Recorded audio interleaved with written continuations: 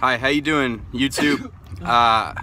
Just got out of Bojangles, and I wanted to tell y'all about their secret gem. It's the Bojangler fish sandwich.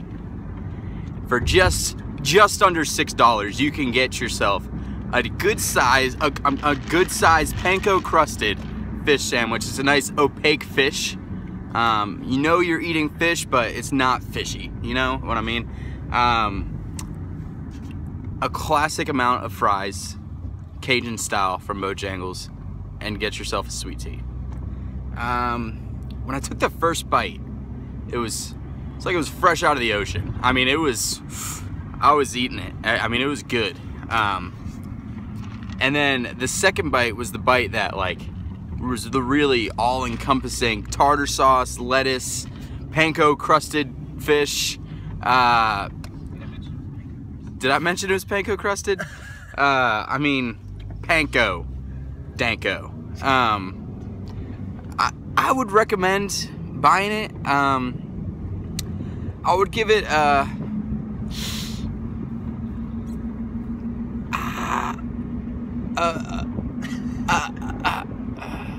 10 out of 10. I mean, absolutely, 10 out of 10. That is a dime and a half. If you want to go fine dining, get the Bojangler fish sandwich. This is Camden. This is probably going to be my last review. This has been my first review. If Bojangles comes out with something greater than this, you can bet your bottom dollar I'll be back on this tube giving you a review of it. All right.